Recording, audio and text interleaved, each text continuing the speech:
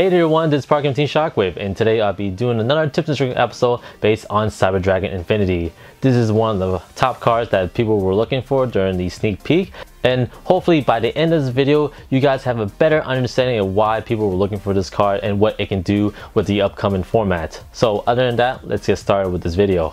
Alright guys, so let's start the combo off with the most basic concept of what this card was meant for before every other deck take advantage of it. So first, special summon your Cyber Dragon. Normal summon your Dre. Dre will use the effect to change all machine type monsters to level 5. This way you can overlay these two for your Nova and then into your Infinity.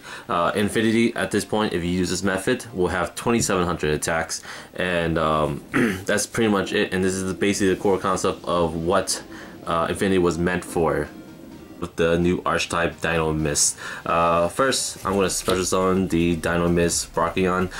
This is basically the Cyber Dragon version of the deck, and it requirements a little bit different from Cyber Dragon because even though you might have monsters, you can still special summon if your opponents control the highest attacking monster. From there, you can just special summon your Triceratops, and as you can see, this card can special summon itself if all your monster is Dino Mist monster and you don't control a Triceratops already on the field. From this point, you're just gonna overlay it to get your Nova, and then again to your Infinity. What makes this archetype so interesting compared to Cyber Dragon that it utilized the pendulum mechanics, so you can just set up your scales and don't really have to focus on like what your opponents have on the field to actually special summon your big monster. You can just do it on the fly on the very first turn if you can. So this is a very good play right here, and now we're gonna just move on to the next tips. Alright guys, so this next tip can be done by any deck can spam out rank 4 monsters. So in this case, I'm going to play my heroes because I love the deck so much, but any decks like the Talonite or Pepe can actually do this as well. So first, you can summon your Goblinberg, activate the effect to special summon your Shadow Mist. You can activate Shadow Mist effect if you want to search for the Mass Change card, and then you can special summon cards like Bowman to the field, or lay these 3 for your Talonite Pelamis. This is a card that allows you to attach 3 materials off of it, so you can actually overlay a rank 5 monster on it. And the best card you can do this is to your Nova, and this way you can get your Infinity out easily.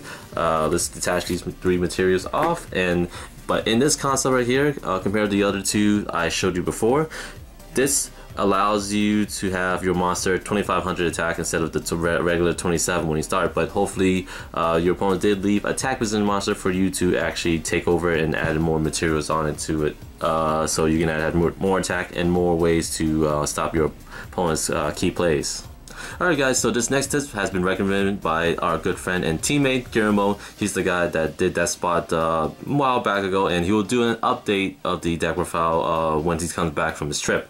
He recommends that there's another way you can do this with deck spot alone. So first, you can just summon your deck spot 4. Use deck spot 4 by attacking, sending your deck spot 1 to the grave. This way, you're just setting up to get out your level 5 synchro play, and if you're able to destroy the monster with death spots from 4, you're able to special summon 2 machine type monster or desktop monsters with different levels from your hand or graveyard to the field. So you can special summon cards like your Death Spots 5, and then the one that you send to the graveyard to the field as well in defense mode. This way you can just synchro summon into your Allied Catastor and then overlay these 2 for your Nova and then to your Infinity. Very fun tip for a deck that usually don't really exceed or synchro summon into anything just because of they're stronger in numbers instead of going to something a little more different. So that's pretty much it. Alright guys, that's pretty much my time with this video. As you can see, this card does bring a lot of versatility into various decks. As I mentioned before, this is one of the sought after cards in my sneak peek alongside with Solemn Strike and Performance Pal Sorcerer. This card is currently worth $70 as of now, but it did lose value at the beginning of this weekend, so we'll see if it actually will increase or decrease through various regionals and the YCS Atlanta, Georgia coming up at the beginning of February. So that's pretty much my time with this video. If you guys liked what you saw, please like, comment, and subscribe. This is Parker Shockwave signing out.